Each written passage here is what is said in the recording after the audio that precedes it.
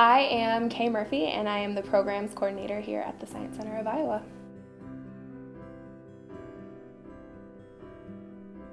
They are curious about the world around them. They want to know everything, they want to be able to touch everything, they just want to constantly learn, and I think this program is an absolutely perfect way of doing that.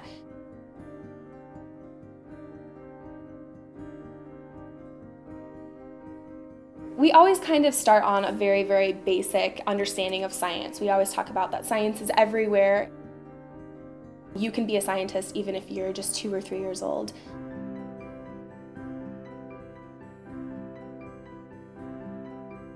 Okay, so I have a couple liquids in here. Do they kind of look silly? Yeah. What color is this liquid? Blue. Blue, very good. What color is this liquid? Very good. Mr. Noah, I want you to go ahead and drop the Alka-Seltzer into the blue one. Can you drop it into the blue one? Oh, very good. And Miss Clara, can you drop it into the green one? Very good. Okay.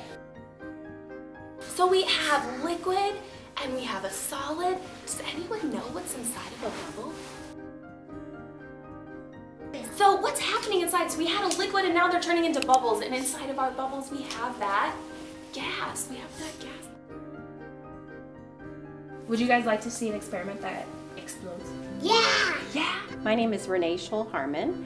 I am the Director for Professional Development for the Business Education Alliance, which is a nonprofit organization focused on excellence in education. When we look at early childhood learning principles and research, it is clear that natural curiosity is key to their development of their concrete structures of learning. And this program allows children to use that natural curiosity to become researchers. It allows them to discover and investigate and come up with conclusions, all in the structure of a learning situation.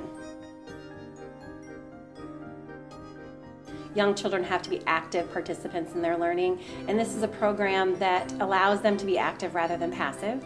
It gives the perfect balance of some explicit instruction, some direct instruction about science, technology, engineering, and mathematics, but also then provides them those independent opportunities to investigate and become active learners.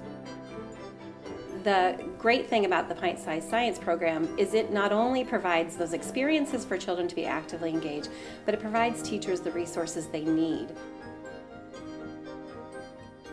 Teachers are provided literature as well as materials for the children to investigate. So it's not a matter of going around your classroom and collecting every material you need for an experience. It provides lesson plans as well as the materials for teachers to implement the program.